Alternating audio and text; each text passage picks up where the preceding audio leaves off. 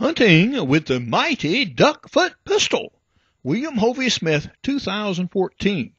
I'm the author of Extreme Muzzleloading, and here's a really interesting hunt.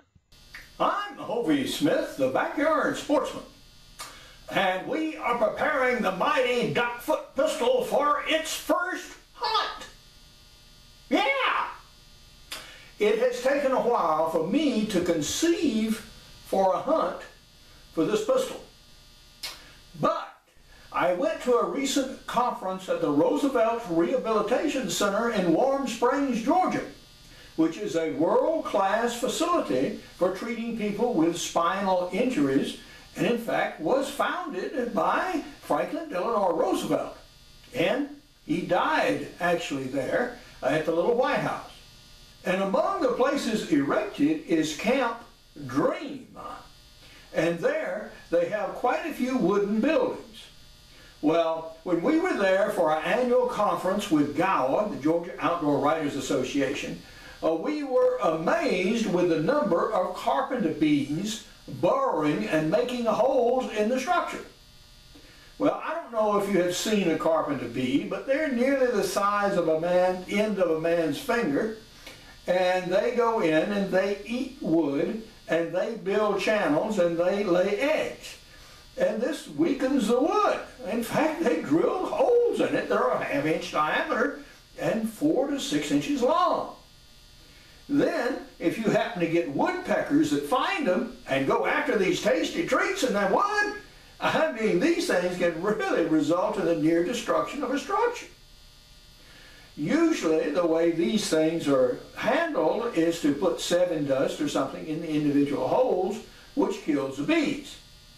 Well, you know, I'm a black powder guy, and I shoot black powder guns. And I thought that these carpenter bees hanging and flying around,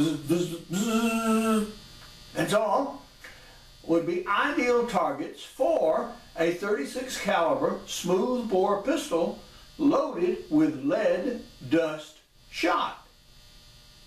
Well, lead shot comes in a variety of sizes, from very, very coarse indeed, down to dust.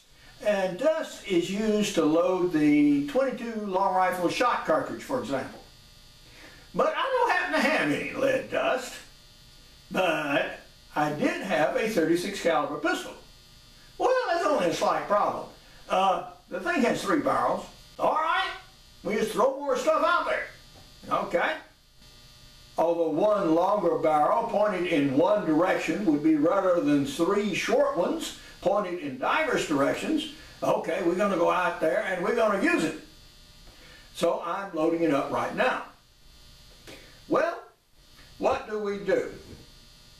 Well, we are going to put 20 grains of black powder, and this is F black powder, and I have a little cut-off 30-06 cartridge case here, which holds about 20 grains.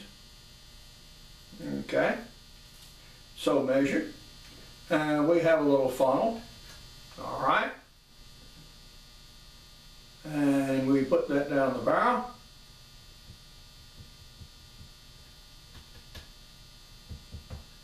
Like so. And we have some .36 caliber felt wads. All right. Put one of those in there. A striker for a turkey call makes a wonderful ramrod. Okay. Ram that home. Then, for shot, we use sand. Well, isn't sand abrasive? Won't it hurt the bore? Well, the bore on this gun is so rough that actually the sand will help smooth it out a little bit. So, okay, we add a measure of sand. Whoa. Now this is a suitable size for a bee-sized target, even if the bee is about ½ inch long. And we load up another wad.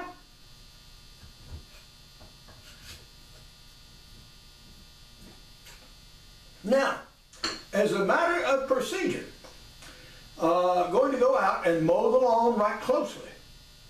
The reason being is these wads are recoverable and reusable. Yeah. So we can do that. So I'm going to load up the other barrel, and we're going to get our site prepped, and we're going to see if we can find some carpenter bees. We are about to hunt with a mighty duckfoot pistol. But before we do, we have to do our due diligence. And that is, I have a target over here on my burn pile, and we are going to take a practice shot and see what our dispersion is. Now, I expect to engage at ranges of less than 10 yards. So that's going to be our range. And I am wearing eye protection as well as using earplugs. You do not want to shoot this or any other load of a black powder pistol at a hard target at close range, because bounce backs will get you. Been there, done that, don't do it. All right, so we're gonna let you see the shot. Boy. Okay, let's see what we did. Now these are caused by our wads right here.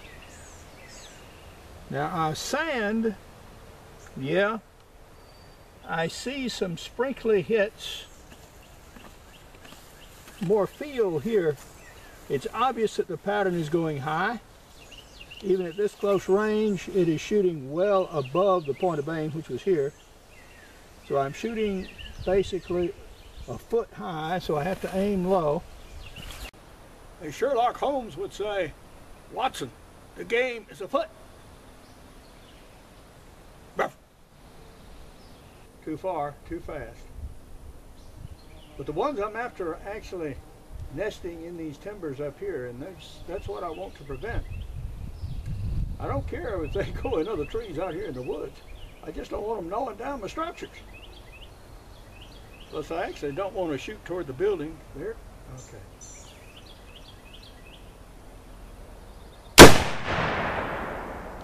Got him.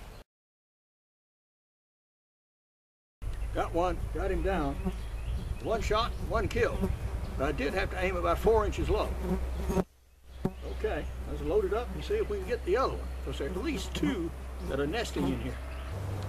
Well, we're now ready for shot number 2. These things are right speedy, by the way, and very agile.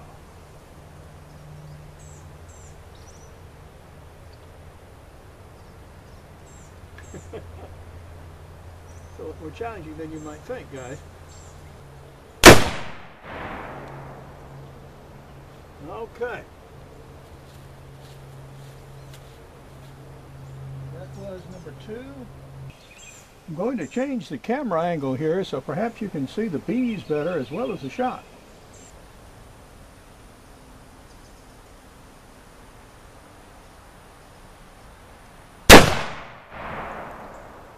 A miss. How did the mighty duckfoot pistol do? Well, here we are, of course, fresh back from the hunt. And we got game. Yeah! We fired 5 shots, and we got 4 bees. Although it was not a simple process. These things had to be close, very close, like a yard or so to be really effective. And I later shot the pistol against the target again, and this is how it patterned. And I've circled the hits so that you can see them better. As you see, this is pretty loose at close range. So yeah, there are plenty of spaces in here that a bee could get through without being hit. And in fact, I did miss 1 of the 5 shots. All right. You see the holes caused by the wads, and these actually penetrated the paper and they penetrated the cardboard. The sand grains did not penetrate cardboard, so there are no penetration holes on the back, although they barely made it through the paper. Does that mean that this isn't a load that you have to be careful of? Of course you do. At close range, yeah, this thing can do injury to a person, so no, You do not want to be playing around with this load. It can hurt you. But we were successful in our quest. We did learn some things about the gun. To sight it, the best way to do that is actually use the top of the hammer as your sight. So just hold the pistol and you sight here. Okay? And that will center your shot on the target. We could have also used a heavier kind of material. Crushed marble, for example, has a high density than quartz sand. So that would have made more effective projectiles. We might also have changed up the wadding somewhat.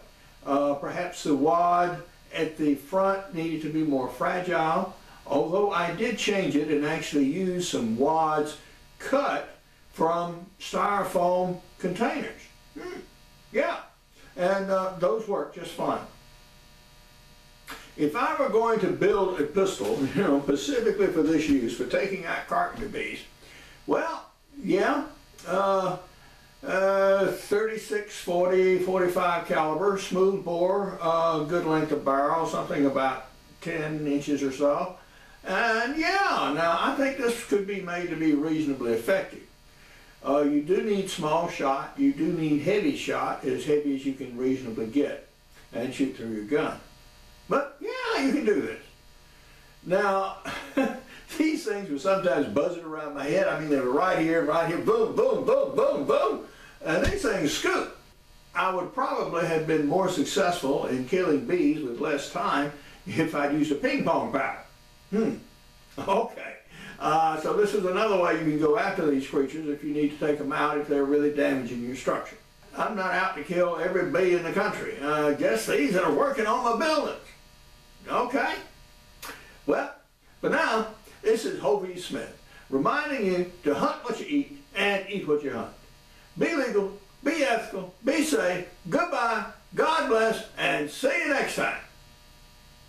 Among my prize-winning books are Extreme Muzzleloading, Backyard Deer Hunting, Crossbow Hunting, and Practical Bow Fishing, and all of these are available as softcover and e-books. I have an 8-book e-book series on muzzleloading guns out for 2013-14, and Hunting Big and Small Game with Muzzleloading Pistols is the current title. The Georgia Vocational Rehabilitation Agency offers a wide variety of services for those whose mobility is impaired because of injury, illness, or accident. Now, they have completely modernized facilities since Roosevelt's times, I guarantee you. For information on my books, blogs, and videos, you can go to my website at www.hoveysmith.com. Good hunting and good eating from the outdoors. Goodbye, and God bless.